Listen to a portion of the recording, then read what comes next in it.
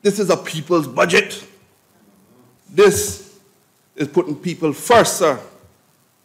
This is putting hope back into the people in the Cayman Islands, sir. The PACT government understands the critical importance of that modern high-speed cable infrastructure. The intention of the government is to implement a submarine cable modernization project that provides a new, resilient, redundant infrastructure that supports the island increasing independence on high service. The government has earmarked funds for this project, Mr. Speaker, and my ministry is committed to ensuring its timely delivery to this island. This PACT government supports its people. We invest in our people. Mr. Speaker, when the rest of them don't want to invest in them, and they only cater to the elite and don't worry about nothing else, that's why we're here. That's why we stand up here today. Hero Square upgrade have started the process of phase 2 in August. The works include paving of the pedestrian crossing, installation of urban street lamps, new flag poles, mature trees for shading, and parks close to the post office at Cardinal Avenue. Mr. Speaker, the next one is a very close one to me too. I know it's very close to my friend, my colleague, my brother. Mr. Speaker, that's the Scranton Park. But Mr. Speaker, one thing I can tell you, I am committed, as my good friend from Georgetown Central, to see this park completed under this administration. Park that these people have been asking for decades.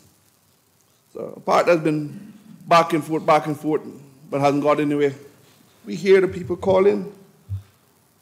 We have to listen to our people. Mr. Speaker, if we don't listen to our people, who are we here for? Who are we here for? For ourselves? I bet you in election time, come around here about to listen to them, though.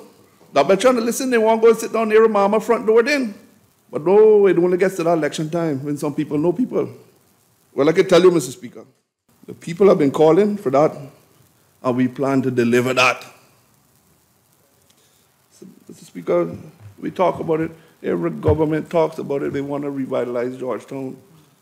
But as far as we have gotten out, what this government has really done. Plans are in place to move forward with a National Community Enhancement NICE project for December the 6th to the 23rd. It is important that we put the people to work. The program also tells us something, that we have left some of our people behind. This program has run between 500 to 700 people every year. But Mr. Speaker, you also know that tells me that them 500 to 700 people, we forgot them. Because it's time for us to go back now and to make sure that them 500 to 700 people have jobs, because they should not be rolling over every year, sir. And if that is the case, we need to fix it. I want to see these people have a full-time job, sir.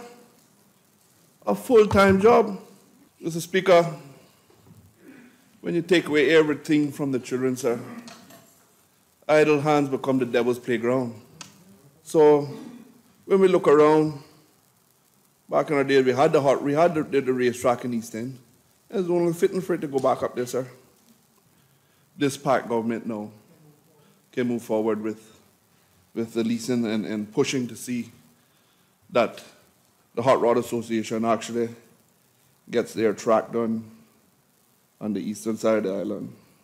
But not only the racetrack, sir, we used to have a lot of sports things, activities going around for the kids.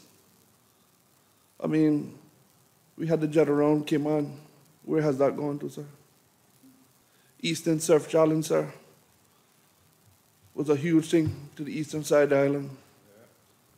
I am working hard to see and to make sure that I know that this jet around Cayman will come back.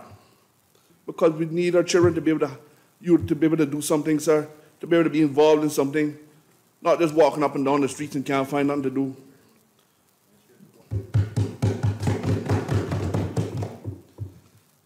Mr. Speaker, so now that we moved off with the hot rod, the jet around Cayman, just so that the buzz can actually get going and the kids can know that there is some hope in that pipeline for them to see activities coming back, especially coming back to the eastern side of the island.